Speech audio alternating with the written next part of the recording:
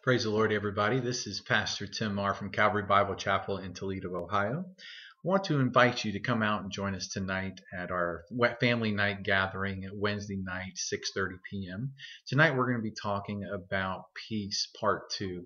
Last week we talked about the peace of God and how do we implement this into our lives. You know, the Bible says that the peace of God passes all of our understanding and will guard our hearts and our minds.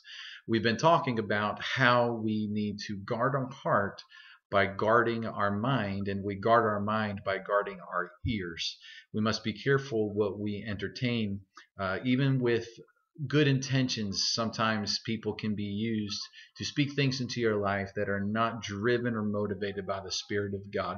So we must be careful what we allow into our ears.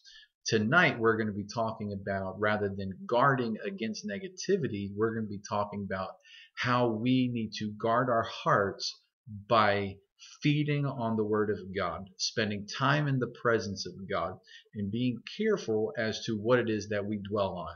The Apostle Paul said these words, "Finally, my brethren, whatsoever things are pure, holy, just, of good report, if there be any virtue, if there be any praise, think on these things." So in order to walk in peace, first of all, we must dwell on the things of the kingdom. We need to dwell on the Word of God, spend time in the presence of God, make the Spirit of God a priority in our lives in order to have peace, not rest, not necessarily quiet, but peace, a firm trust that God's in control. He's Lord of our lives. He's in control of what's happening in us, through us, around us, and we are indeed His children.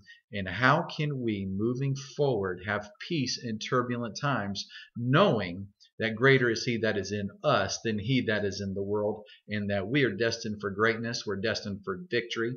We are not merely dragging through this life hoping for one day to be caught off to glory, but that we can have glory here on earth as representatives of the kingdom of God.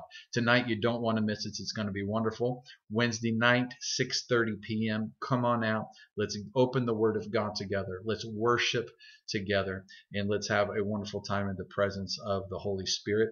I look forward to seeing you tonight. Come on out, 6:30 p.m. It's going to change your life. I hope to see you there.